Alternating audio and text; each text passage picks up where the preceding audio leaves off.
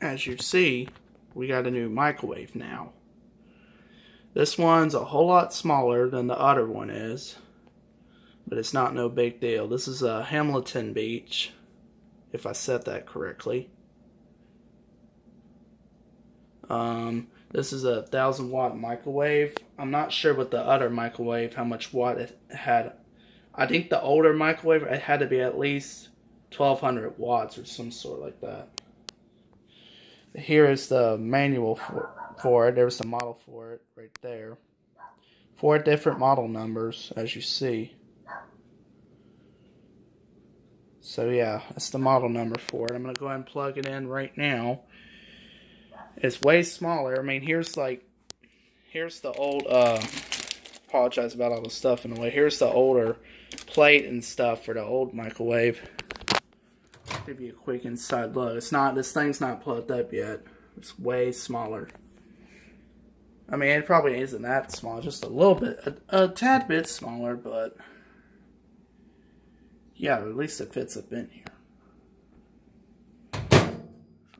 So I'm going to go ahead and run this wire. I'm going to run the wire through let me run the wire through there and we'll plug it up from there. Give me just a second. Alright, there's the wire right there waiting to be plugged up. Now you might be asking yourself, why is there a open space right here? Well, before Hurricane Katrina, there was 2 ovens. I think one of them was destroyed in Katrina. The other one, which is right here, survived. So there were 2 ovens before Katrina. So and one of them got flooded out, the other one survived. I guess, I don't know the full story of that, but something like that. But we're going to unplug this thing in right here. Okay, we got power, so that's good. Let's see if I can set the time for it. Let's see. Clock. We're gonna do 0, 5, 0, 6, and then clock. This one doesn't have an option for a 24-hour. The one at the microwave at the other house, it had an option for a 12-hour or 24-hour. This one apparently doesn't have the option for that. So yeah, like I said, this is a 1,000-watt microwave. I'm going to get something to heat up with, and we'll see how well it works. Alright, here's a little bit of leftovers here that I just pulled out the fridge. This is some hamburger helper, cheeseburger, macaroni kind.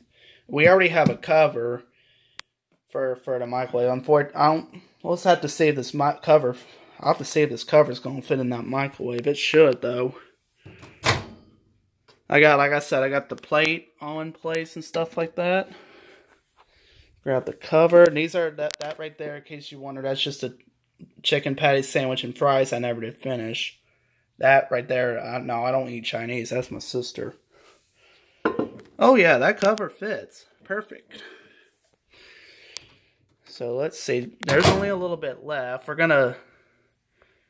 Well, if I do one, of course, it's got the express cook. So what I want to do is do time cook and do 1 minute. And then usually what we do is do power level 8, because 80%. And then, ooh,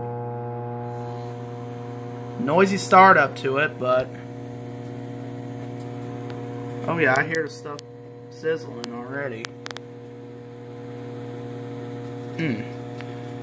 It's a little noisy at first. Maybe it won't be that noisy as it gets used to. It's a noisy motor. See the power cut off for a few seconds. Yeah, a little bit noisy.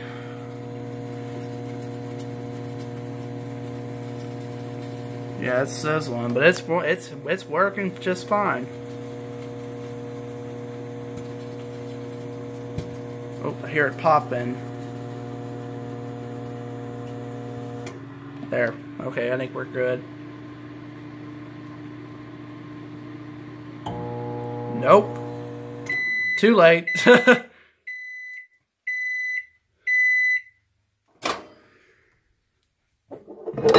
Oops. that out. Oh yeah. And as you see, it looks like it's warm. So yeah, the motor is a little bit noisy on this one, folks, but maybe it won't be as noisy once it gets used to. But it works just fine.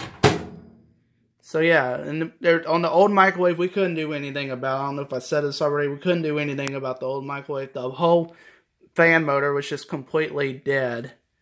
And my uncle didn't want a chance on taking it apart, and we don't even have the right tools for it anyway. So yeah, that's about it for this video. New microwave's all set and done now. But yeah, I think this is gonna be a good place to end this video. If you did enjoy this video, please be sure to hit the like, hit subscribe if you're new to the channel. Till my next video, we'll see you next time. So long.